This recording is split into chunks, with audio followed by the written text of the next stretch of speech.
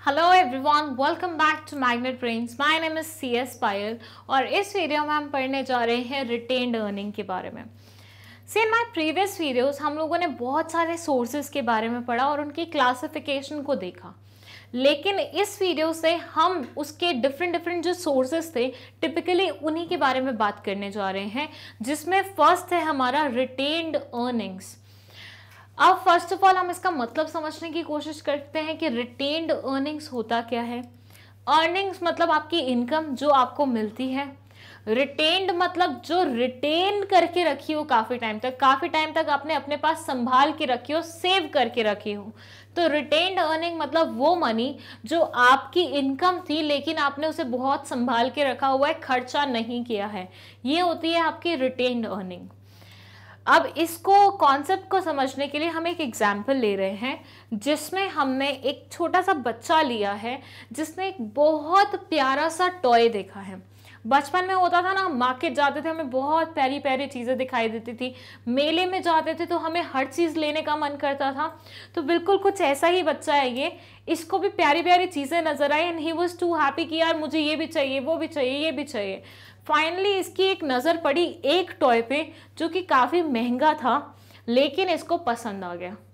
इसने अपने पेरेंट्स को बोला आई वॉन्ट दैट टॉय। बच्चे होते हैं ना, ऐसे करते हैं कि लेटना शुरू कर देते हैं, इधर उधर रोना शुरू कर देते हैं कि मुझे चाहिए चाहिए चाहिए। तो ये बच्चा भी कुछ ऐसे ही ड्रामे कर रहा था कि यार मुझे चाहिए, मुझे ये टॉय लेके दीजिए।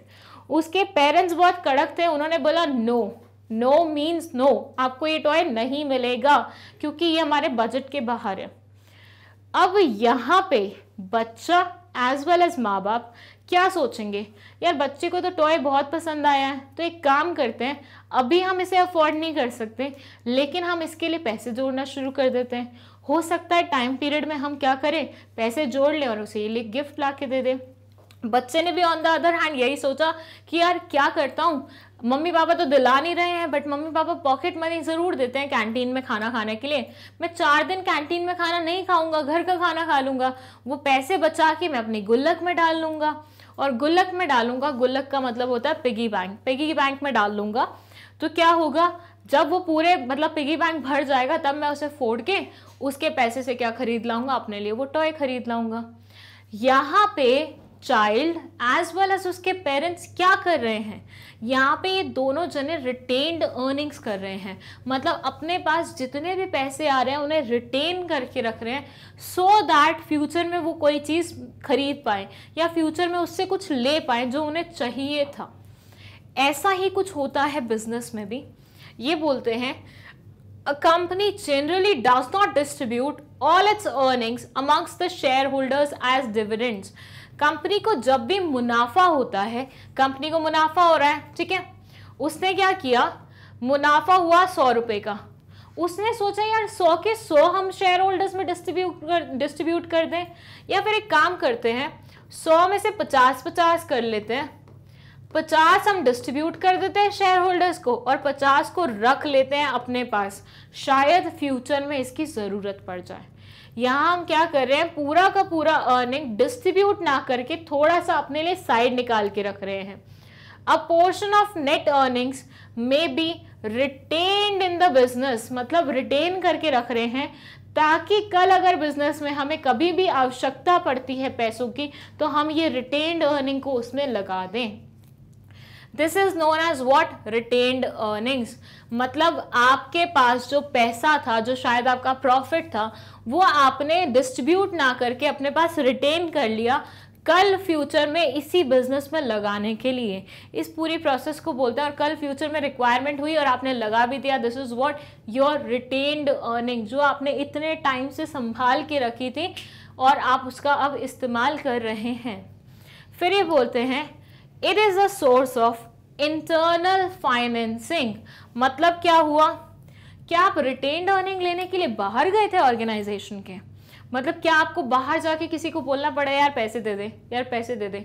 नहीं ना, आप अपने ऑर्गेनाइजेशन में थे, ऑर्गेनाइजेशन में ही आपने इस चीज़ को क्या किया, रिटेन किया, तो ये हमारा क्या माना जाएगा, इंटरनल सोर्स माना जाएगा।